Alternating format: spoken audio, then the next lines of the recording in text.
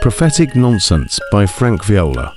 Unless you are brand new to my work, you know that I strongly affirm the prophetic function in the body of Christ today, but only in its authentic form. Here's what one person who calls himself a prophetic minister recently wrote about prophetic words. The vast majority of prophecy, including predictive prophecy, is conditional based on our faith, prayers, and obedience. When prophecies are given as if they have no conditions when they actually do, this sets the stage for people to be disengaged from the process that's required for prophecy to be fulfilled, and also sets the stage for prophecies to appear false, not to mention smearing the reputation of those who prophesied. Prophecy reveals the will of God, but it's our responsibility to carry out His will through our faith, prayers, and obedience. God is not to blame if His will isn't done. We are. Let me get this straight. Someone prophesies about a future event. The event doesn't come to pass. God isn't to blame. You and I are. Really? My reaction: hogwash. How about the person who prophesied falsely?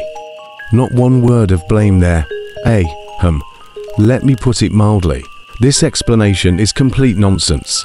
It renders all so-called prophetic words unfalsifiable. That means that no prophecy can be tested. Something Scripture exhorts us to do. 1 Corinthians 14:29. 1 Thessalonians 5:20-21. See also Jeremiah 14:14. 23:52. 1 Kings 22. If we take the above quote as being true, let's see how it fleshes out. Prophet Latavius Berrycloth writes on his Facebook wall, "The Lord has spoken. COVID will be removed from the face of earth on January 20th, 2021. On January 21st, 21, there are new COVID cases, so Berrycloth's word doesn't come to pass."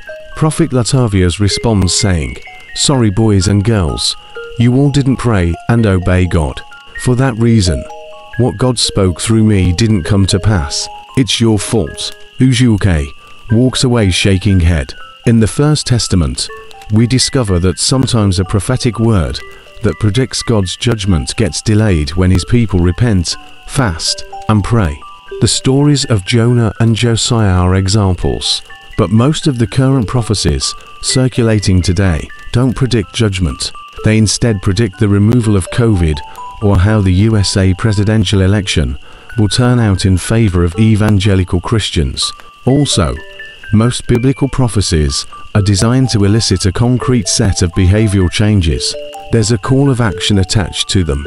Bottom line, if someone decides to speak on God's behalf, and what they say doesn't come to pass, the word they gave was false, period. End of conversation.